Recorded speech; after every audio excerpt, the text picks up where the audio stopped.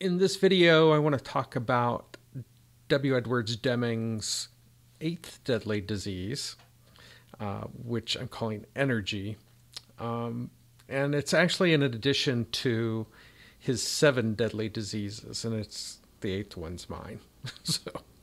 But the seven deadly diseases Dr. Deming talked about, along with his 14 points, were associated with constancy of purpose, emphasis on short-term profits, valuation of performance, merit rating, review, mobility of management, job hopping, things like that, visible management by using visible figures alone. And then he had a couple things in there about lawyers and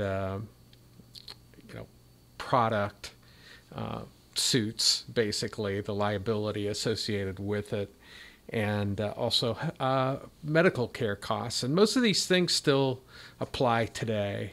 I maybe have evolved a little bit on things like evaluation performance and merit rating and annual review, but by and large, these seven things are still issues at a minimum in the United States, which these were primarily directed towards.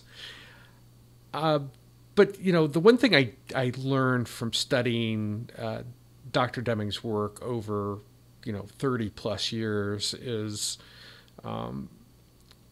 he was a very dynamic thinker. In other words, he constantly was adjusting his thinking, and, often the retort he would get, or you would get from him about changing his mind would be, I make no apologies for learning. And I think that's something that we can all live by, is that, life is a constant learning process, and what you may have believed 10 years ago may be different today, or even yesterday to today. I find that happen all the time, especially in working with large organizations. But as someone who studied his work, I think he would have something to say about today's world. And I think he would be adding to this list of deadly diseases that we have. And so I'm generating these playlists of different things, energy being one, and I'll go through and add additional ones that I think that he might be addressing today. And so each of these playlists, obviously energy has a lot under it, so there'll be subsequent videos that get into energy and some of the pitfalls and opportunities associated with it. And so let's talk about energy here. Energy, it's key to any economy. It keeps the lights on, the refrigerator working.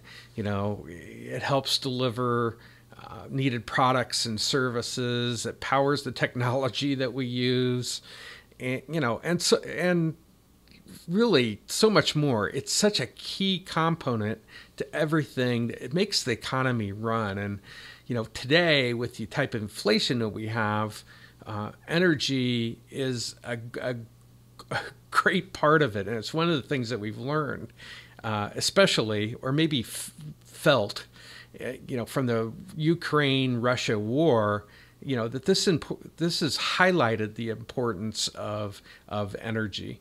And you look at Germany and other countries are really coming to grips with this now. And, for Germany, it's an unforced error. They had nuclear plants that they've been shutting down. We have a previous president that warned about relying on foreign oil, and it went ignored. And so they're in a tough spot. And they aren't the only one. Countries can't afford to pay a lot more for energy. And, finding new sources of energy certainly should be at the forefront of what's going on. And we seem to be, as a globe, in the world, committing the same error that Germany has, and that is, we got all this green climate change, improvement, and it's created new headwinds to energy. In other words, the headwinds being, the technology isn't fully developed yet. Now, batteries have come a long way for EVs. We've got solar, we got wind, and those actually have a lot of problems because the wind doesn't always blow, and the sun doesn't always shine. So we have to have reliable energy in order to make the world run. And it's one of the things that actually in the United States that we're one of the top nations that, as far as energy goes. We have roughly 100 nuclear power plants in the country, and can basically create energy for 70 million plus households in the U.S. And whether it's green or not, obviously Germany's starting to come to grips with that, and kind of moving back towards not shutting nuclear plants down until they can find something else, because they're actually making the air dirtier by burning coal because they've lost their source of natural gas and oil, from this Ukraine war. And so when we look at, when I start to look at this particular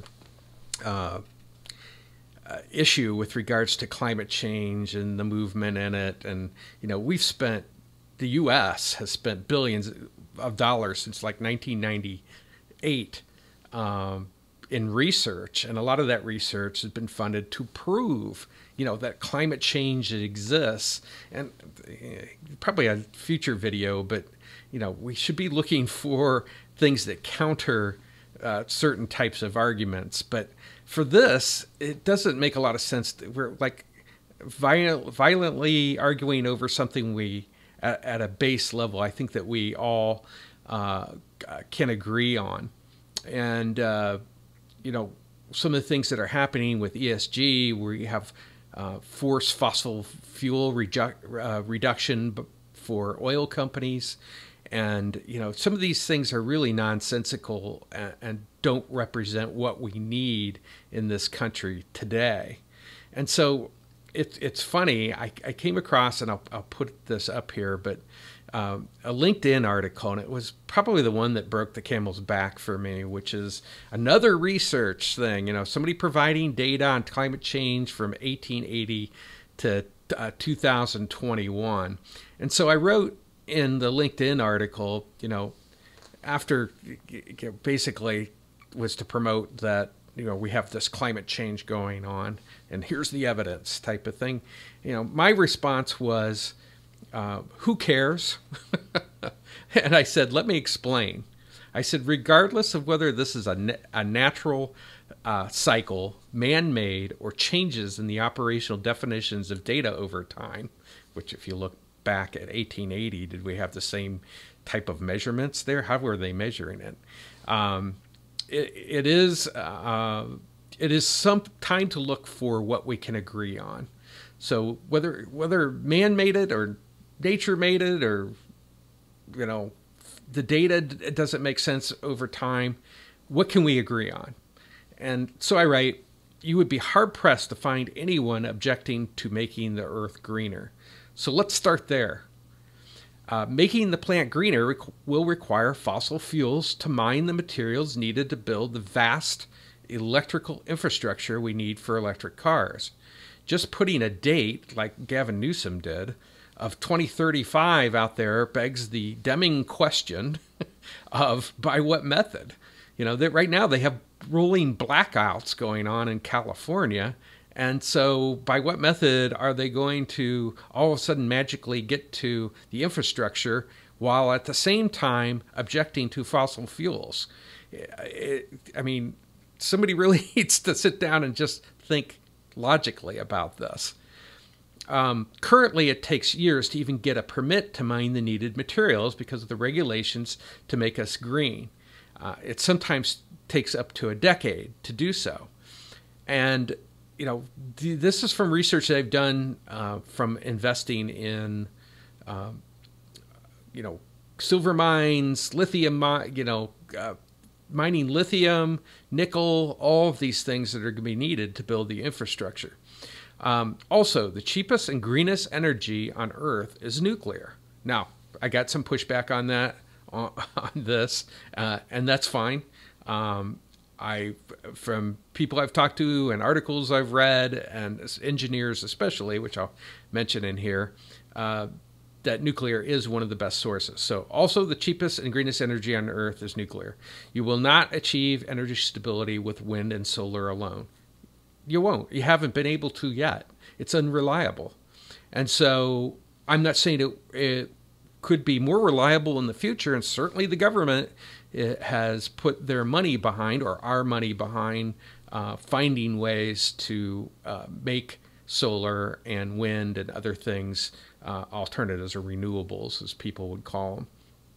And I have no objection to that, other than I don't particularly like them spending my tax dollars on it without some input or some thinking, I guess, might be even better. So also the cheapest and greenest energy on Earth is nuclear. You will not achieve energy stability with wind and solar power alone. Nuclear plants are not built overnight either. However, some green promoting people, for example, Germany, have turned their backs on nuclear power, and some people don't want to actually solve the problem. And I believe that.